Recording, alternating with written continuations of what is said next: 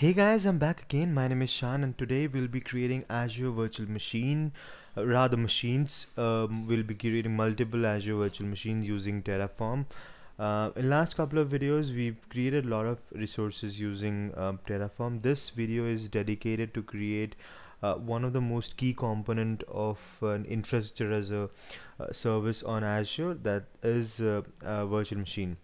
So let's get started and understand how what code we've written to create the resource.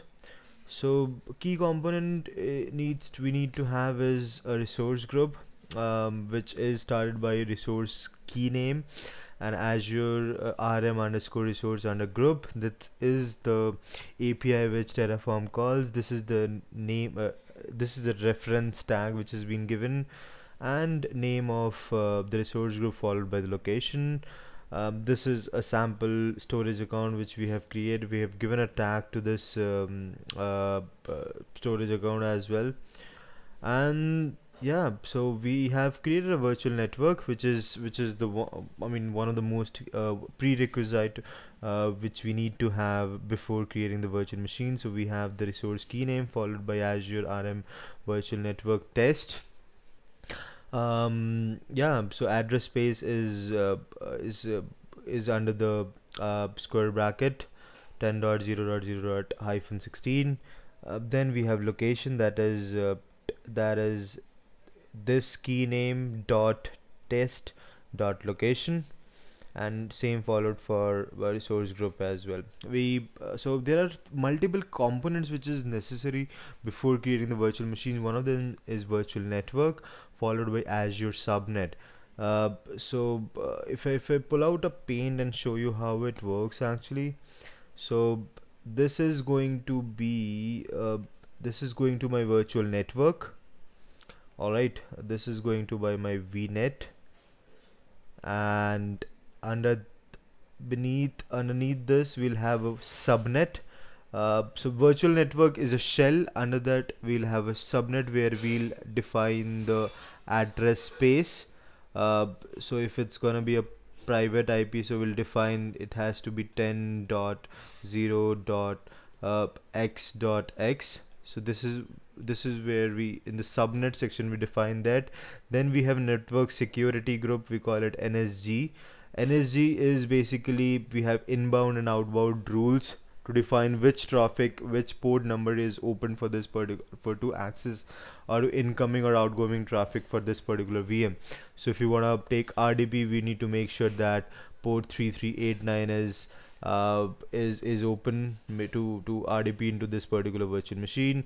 If you want to have HTTP, HTTPS, we may make sure port number 8080 for HTTP and port number 443 for HTTPS is open. So yep, so we've defined the subnet over here. Then we have the group name and virtual network name, which we have defined above. Network interface, NIC card is again a mandatory component to create the virtual machine. Then we have managed disk, and we have a virtual machine name. So if you give it a focus over here, we have Azure RM underscore virtual underscore machine followed by the reference tag. What we have done is we have created more than one VM. So what we have defined is the tag name. You can give it anything, demo machine.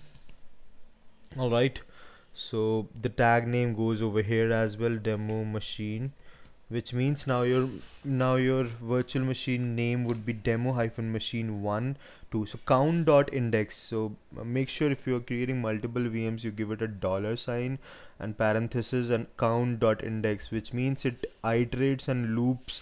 It repeats the creation of virtual machine, the number of count we have defined below. So count which is defined below is 2, which means twice this particular section will be run, which means we'll have two VMs which will be created. Rest of the parameters goes as same, that is location, group name, and network interface ID. So then we have we define which virtual machine we want to create. We define the publisher name, Microsoft Windows Server, offer Windows Server, SKU. That's gonna be, so you can get all these information in Azure site. So you'll have to get that manually from there. Version, we are getting the latest version. Storage, operating storage, disk, standard or premium from image, and a lot of these by default parameters. Storage data disk, we defined the disk size and standard type of disk and name of the disk. Followed by operating system profile, which is going to be like the name of the computer name, which is going to be the host name. When you RDP into the machine, this is the name which will be shown over there. Username to log into the virtual machine, that's going to be test admin, and admin password, which is like a fictitious password. OS profiling Windows config, this is a mandatory component we need to have for Windows. Had it been Linux, we just had to replace this Windows keyword with Linux. And tags, we have defined a tag for this particular environment as well.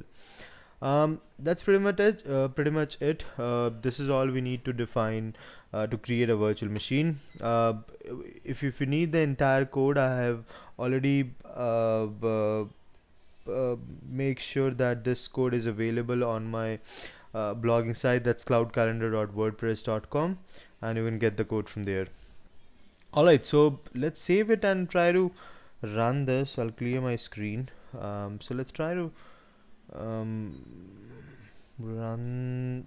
let's try to refresh first and type in Terraform init and then Terraform plan to see what all components Terraform is trying to build, destroy, or modify. So hopefully it should be all build, nothing to destroy, nothing to modify. Yep, so there are two components to add. Let's look at what are those components are. So if you see over here, it's plus sign indicates create. So that's going to be demo machine 0. That's going to be the name of my virtual machine. If you look at over here, and the second machine is going to be demo hyphen machine 1. Yeah, so that's what we defined over there, demo hyphen machine count.index over here.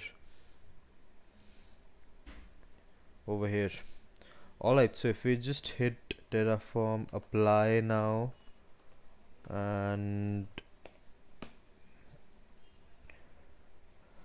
then type in yes, so Terraform will start creating these resources. Alright, so Terraform has started to evaluate and then now creating these resources on my virtual machine. So it looks like we have a error over here. So let's try to debug this. So we have been able to debug that. Let's try to refresh and run it again. That's gonna be Terraform plan, and hopefully this time it should run. Alright, so let's try to hit Terraform apply and quickly let this create our virtual machines. I'm going to hit yes and fingers crossed. Hopefully this time it should be alright. So we've used this code already to create other virtual machines, other resources as well. So a lot of these resources are being used already, so that's why it is saying that this particular resource is already being taken. But however, the code remains same to create these virtual machine. If you have any problem while creating these virtual machine, feel free to email me or write a comment on this underneath this video. I'll try to solve them and get you surpass the bugs. I hope this was informative. Stay tuned for more updates, and